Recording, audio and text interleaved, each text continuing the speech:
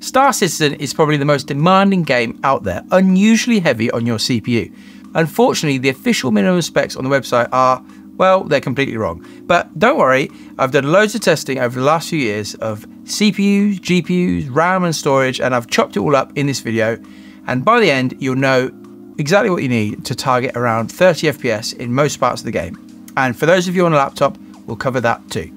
Let's start with the most important thing, the CPU. CIG has recently updated the minimum spec page on the website. They've updated the GPU recommendations, but the most interesting and most confusing part is the CPU changes. CIG used to recommend a quad-core Sandy Bridge CPU as the minimum on the Intel side.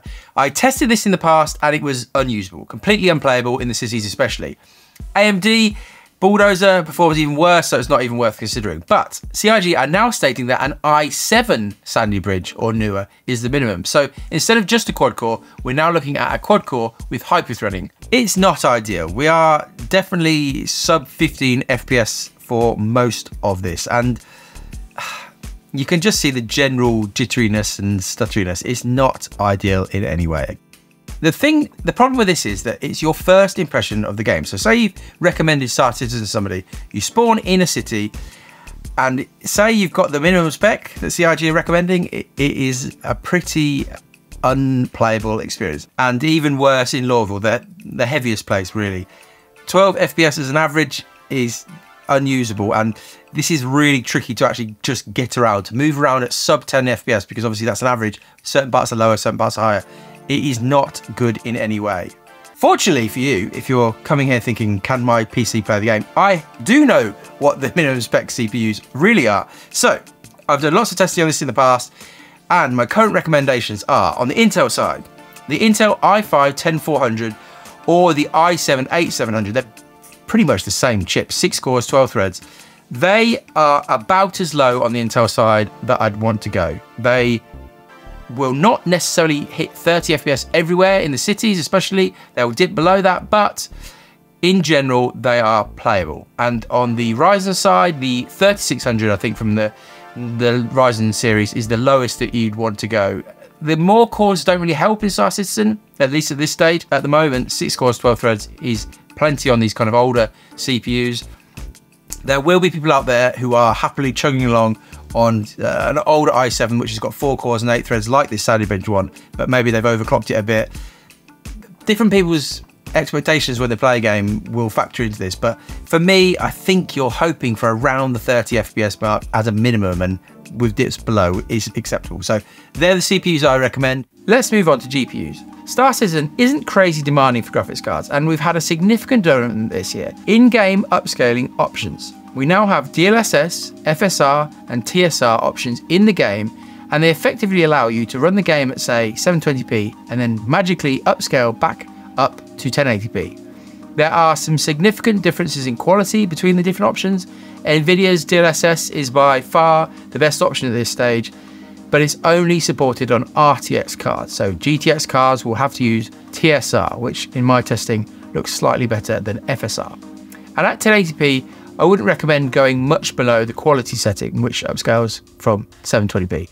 Upscaling from even lower resolutions can get a bit messy, but upscaling can transform cards' performances, some from completely unplayable to fairly decent, so I'd highly recommend messing around with it. In terms of the actual cards, CIG changed the recommendations on the website this year. It's an odd list. Here are my thoughts. The Intel integrated graphics is a complete miss. Car crash, no idea what they're thinking there. No idea. The RX 560 also completely unplayable. The Intel one is borderline. I wouldn't want to run around Lawville a lot with that card, but it is pretty decent everywhere else. So maybe we'll give them a pass mark for that one. The 1060 6GB is back in the game. For a long time, that was my recommended minimum spec GPU. Now we've got the ability to use upscaling to go up to way above 30 FPS in most scenarios here. So that is, again, a good recommendation. The RX 5700 and the Vega 56, the one I didn't test, they're hard to recommend at this very second because CIG hasn't got Vulkan working fully.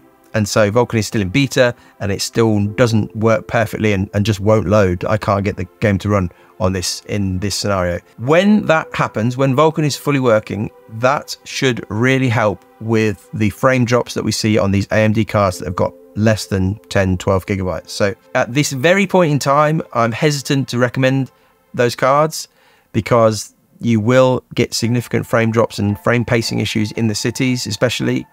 But depending on when you're watching this video, if Vulkan has been developed a bit more, they might become decent recommendations, and they're actually probably more than you need for a minimum. There's probably other AMD cards that will also be helped out, but I will retest all that once Vulkan comes along a bit.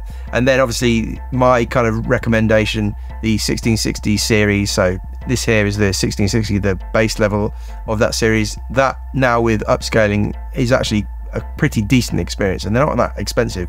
It will still just about run the game natively at 1080p above 30 FPS in most of the time, but with upscaling it's really quite decent. What about RAM?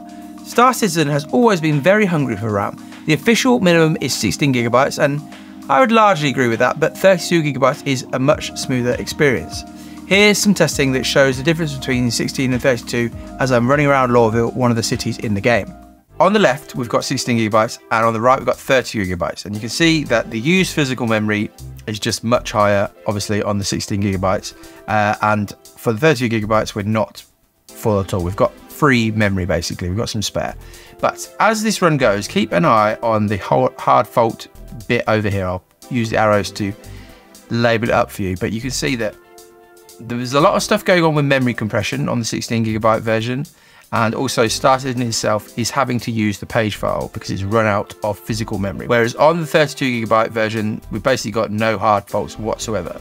So this is kind of the behind the scenes of what's going on, what is causing potential problems when you've got 16 gigabytes. And you also, if you don't set your page file to be large enough, you can run out of space and effectively the game will just crash. So often if you've got 16 gigabytes, you will have a much better time if you increase the size of your page file. If you're crashing, especially in the cities, increasing the size of your page file can actually help you to stop crashing, but it won't necessarily improve performance. So let's now look at actual performance. I've done 20 runs each in Lorville, and you can see here that, well, as you might expect, performance is slightly better on the 32 gigabyte version of this. I mean, slightly better is actually probably not the right term. It's significantly better when you're looking at the 1% percentile.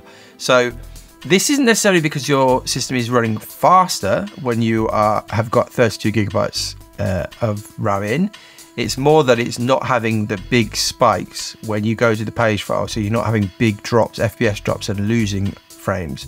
And let me show you some of those big spikes. So this is a frame time graph for the 16 gigabyte setup, and you can see here that there's some huge spikes, like big multiple second spikes on these runs. So 20 runs again in Lorville.